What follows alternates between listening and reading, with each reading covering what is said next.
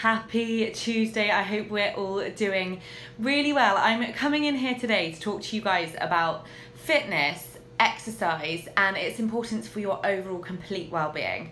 I'm Izzy Bradshaw. I had a 10-year corporate property career, direct at age 30, and actually pursued a completely different and new career in the fitness industry about 18 months ago, and became a personal trainer, and now I'm an online coach right here on social media. So the reason I wanted to talk to you guys today just about physical fitness and its importance for your overall complete well-being is because of my own personal experience, but I also think a lot of the time through Instagram in particular, because it's a very visual media, we can, if we're not on a fitness journey, we can look at people and think, oh, they're so vain, it's just a focus on their own physical results, and it looks all physical. And I just want to say it's about so much more than the physical. And I know for some people the aesthetic result is super, super important, but it's what it does to you on the inside as a result of the physical exercise that is the most important part, in my opinion.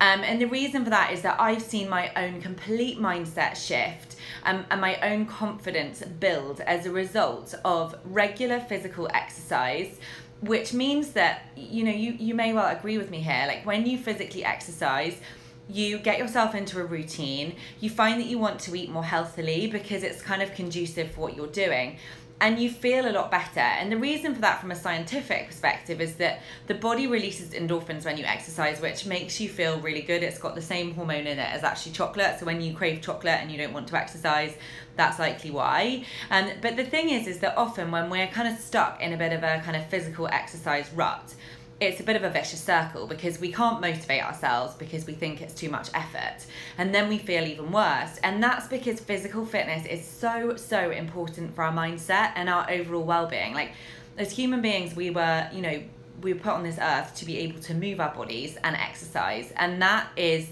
so, so true. And if you look at anybody who is highly successful, no matter what it is they do, whether or not it's in the fitness industry or even if they're an entrepreneur or they're highly successful in Central London, New York, no matter what it is, you'll probably find that they exercise regularly, and most likely every day. And it doesn't mean that it has to be some crazy HIIT workout where you're like sweating a bucket, albeit, you know, you might love that.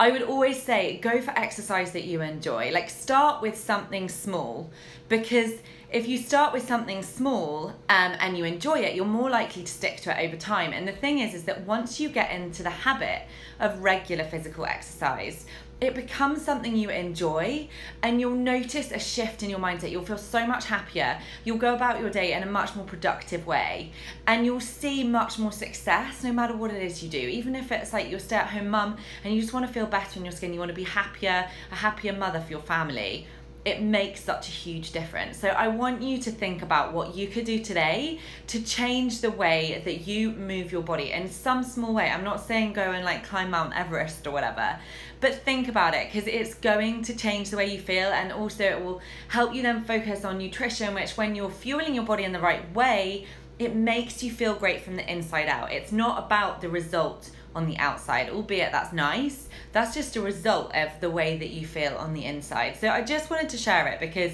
it's become such a huge part of my life, and I think, you know, it is very much like front and center of the modern day world. We're all very aware that wellness and well-being and health is super, super important.